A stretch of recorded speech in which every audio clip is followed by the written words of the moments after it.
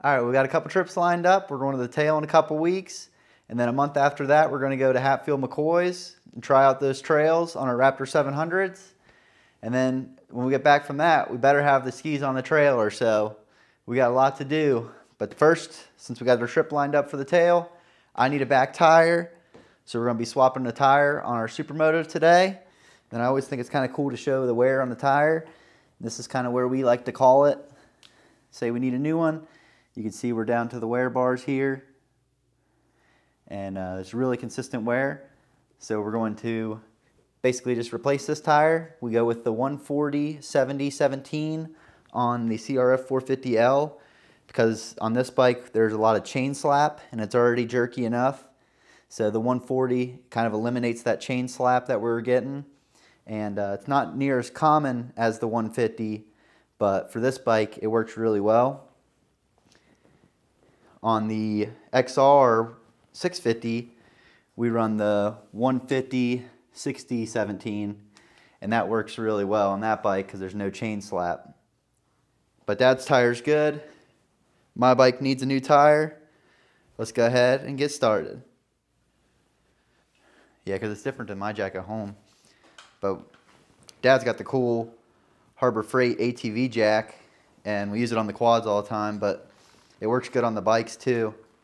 So you can move your bike around instead of having it on a stationary jack. On the 450, the rear axle nut is a 32mm socket. All right. That's a little bit grit on this side. That's a beefy axle. It's hollow. Oh.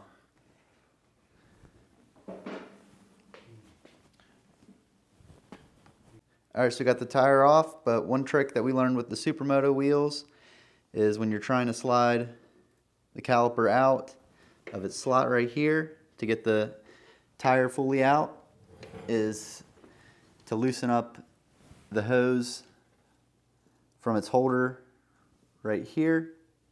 But you loosen up the holder, that way it gives more slack on the line, so it makes it easier to pull out. And it was just 2 Phillips bolts. But it makes it a lot easier for putting in the Supermoto wheel and taking it out. And another quick tip is get your new tire that you're going to be putting on warm. So we got a little heater blowing hot air to warm up the tire. Or you could also put it out in the sun if it wasn't getting dark. But that way the tire's more pliable when you go to put it back on the rim. Alright, now we're going to get the air out of the tire and loosen up the nut on the valve stem so we can go downstairs and pop the bead on this tire. All right, now we can go downstairs and use our press. All right, here's our Harbor Freight press. We made this little bracket. Makes it easier to pop the bead on tires with a little lip in the front. We get it as close to the rim without hitting the rim, and it works pretty good.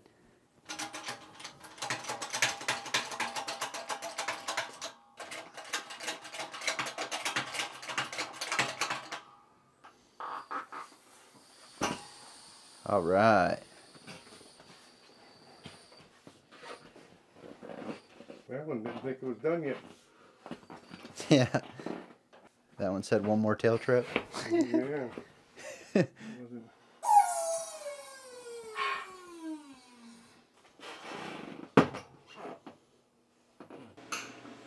Got our 5-gallon bucket.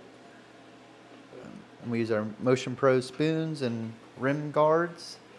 Yeah, when possible, the rim guards are nice.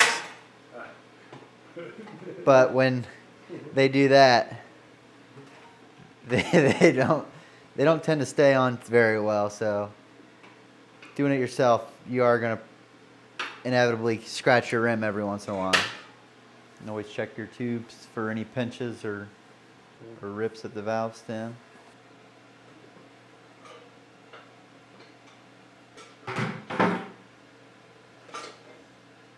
Oh, I did not get that on camera, did you? You just pushed it off. Then we get some baby powder for the tube. So we put that in the tire. So it makes it a little bit easier for the tube to slide around and relax. And then we use this Yama lube, tire mounting lube, to mount the tires, and it also makes it easier to get them on the bead. Also, soapy water works just as good. Then you want to make sure you got the right Direction. Yeah.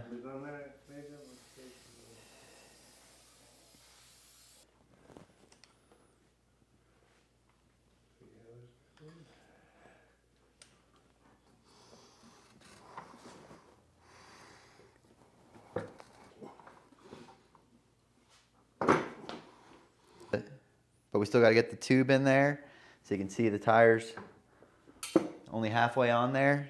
So we'll put the tube in first before we get it fully on there, and it makes it a little bit easier if you got one of these valve stem tools. You kind of fish it through, so easier to not lose the valve stem in the tire. Okay, so you can see I got the snake through. So then I'll go ahead and screw this into the valve stem on the tube.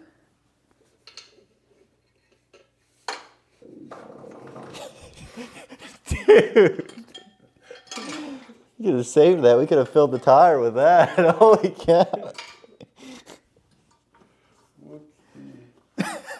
That was more than, that was like a check your pants, dude.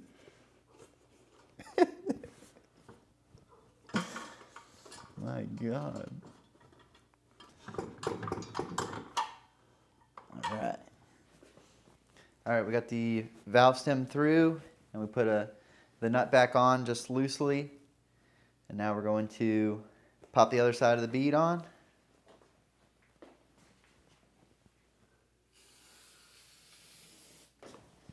All right, so we're starting away from the valve stem, and we're just going to kind of walk it real slow.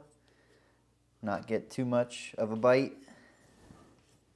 All right, so now that we got the tire halfway on, I'm going to use my knee buddies to get the tire into the valley.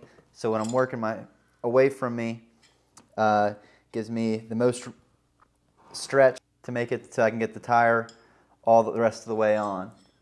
Forget the red protector. Yeah. All right. Cool. Now the most important thing is you didn't change the tire unless you scratched your rim. All right, now we're on to my favorite part, which is popping the bead on the tire. So we use the Yama lube again. Hopefully make it easier for it to pop. She's going. Boom.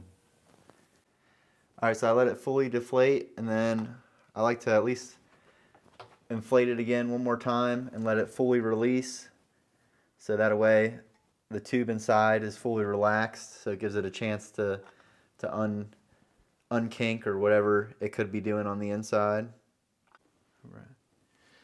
All right, now that we got the tire on, I'm going to be pulling off the old wheel weights. I like to use an automotive trim pry tool so we don't scratch the rim. And now we're ready to rebalance. Yep, so we're balancing the tire. So the heaviest part of the tire is always going to sink to the bottom, and then the lightest part of the tire is always going to be at the top. So we just put 3 weights on, and it wasn't enough, so we'll add a little bit more. All right, we're trying 2 more. Let's see how it does.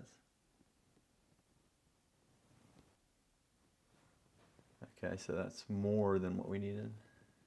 So we'll try a 1, replace this 2, and that should be close enough that it's not going to want to move. So we just needed 4 weights, and she's balanced. So I'll go ahead and pull these and remove the back adhesive on the back of these and put them in their final resting spot. Yep, so we're just getting the wheel ready to put back on and reinstalling the spacers on this bike with the aftermarket Supermoto wheels. The spacers are different for each side, and I like to pack them full grease. One thing I forgot to do when reinstalling the wheel back onto the bike is prying the rear pads on the caliper apart to give you a little bit more clearance, to easier to maneuver the disc into between the pads when you're trying to shimmy all this together. Alright, so we just torqued the axle nut to 94 foot-pounds per the manual.